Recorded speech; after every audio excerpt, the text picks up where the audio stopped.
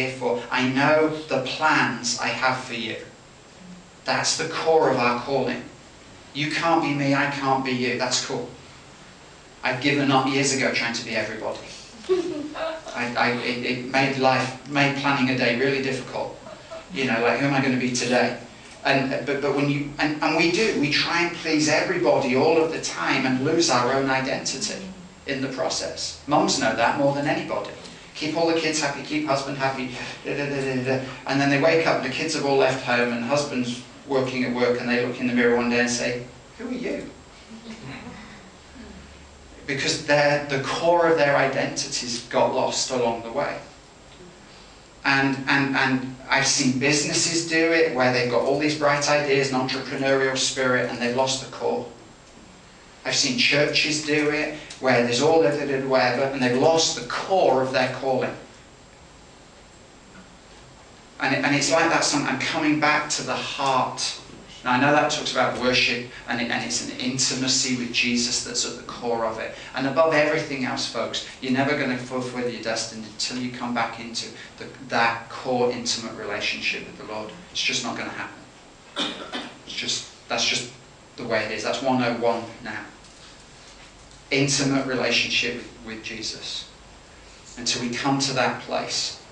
But from there, in that place, when it says, when the music fades and all is stripped away, I can simply come. And it's the stripping away of all the junk and stuff that's going on. Have you got another one, Mary? Another one. Yeah, we're not going to get into an afternoon teaching session. This is the afternoon, so if you've got your manuals out, just don't worry about it. Some of these are really deep questions.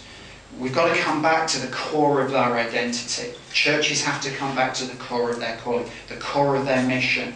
And there's this whole swirl going on in the world right now. This is the transformation of the wineskin that I've talked about, where we are being reformed into his image and model in order that we can contain what he's flowing through us and to meet a needy world with greater power and greater authority. And so whether it's doing children's work, playing the keyboard, leading worship, you know, that they're all good. And if God's blessed you with the ability, like Kelly, to play the keyboard, or give me the gift. I mean, you choose. It's like, but that's great. But that's not who you are. That's not the core of it. And maybe it is a healing ministry, maybe it's not. If it's a healing ministry and you've got the passion for it, pursue it. Get the books, study it. Let God rip everything out of you that's blocking the anointing flowing. Healing starts here first. I learned that one very quickly. Healing starts here. Judgment starts here. Hope starts here. The kingdom starts here. Starts here.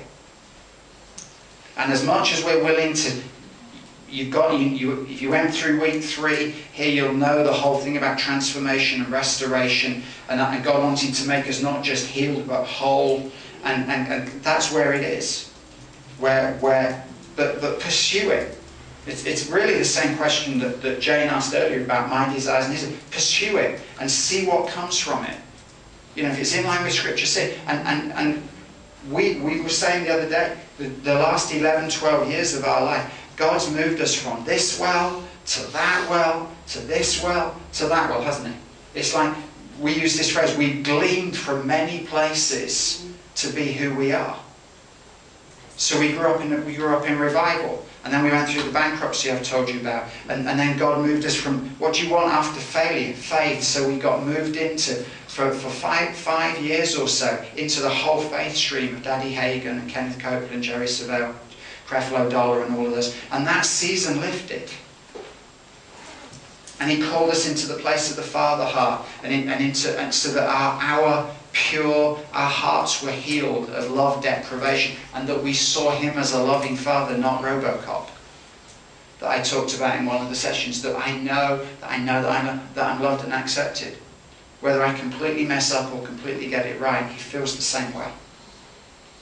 And that moved on, and then it was into a church denomination for the first time, and that all happened, and then it was around the world and into the bridal message and the whole bride of Christ stuff, and along with the prophetic and the end times, and then Joseph came along, and we've had all the grace stuff mixed in, and we're just this composite of where we've gleaned from.